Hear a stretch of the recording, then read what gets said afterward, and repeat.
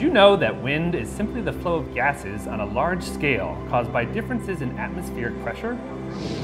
I bet not, but that science doesn't matter to you.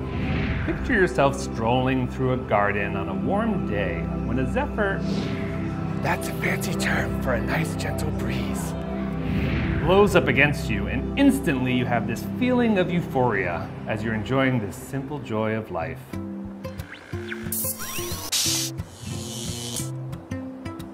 Winds can range in velocity from that lovely zephyr to an unpleasant and unsettling gust. Let's go back to the nice breeze.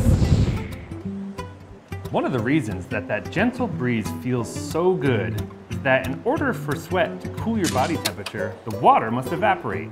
Beads of sweat on your skin are in liquid form. When the water temperature rises, the molecules become more active and gain energy.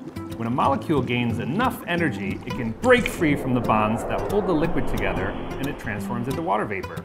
This is evaporation. As the molecule evaporates, its energy, or heat, is removed from the sweat that remains on your body. This loss of energy cools the surface of your skin. Wind has a real Jekyll and Hyde personality, where it can be very helpful, like in the dispersal of seeds, or very destructive, like in the case of hurricanes. Nevertheless, there's just something so great about a nice, gentle breeze. Ah, that feels oh so good.